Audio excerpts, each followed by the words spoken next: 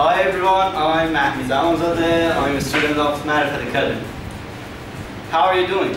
I hope everyone is okay today. You know, in the world there are several problems. There are several problems such as poverty, racism, crime, and also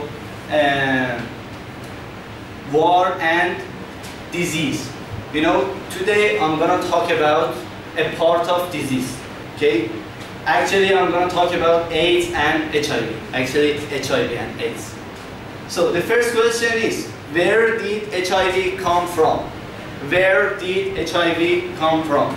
Many scientists believe HIV came from a particular kind of chimpanzee in Western Africa called Cameroon.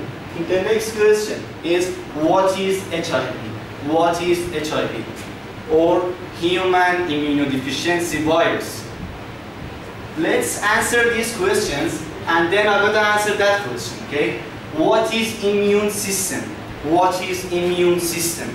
Your immune system protects your body from disease and helps keep you healthy. The most common symptoms of this stage of HIV include, this stage means when the viruses are aggressive, okay?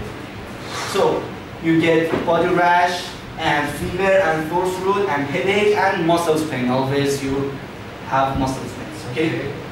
What about these pictures?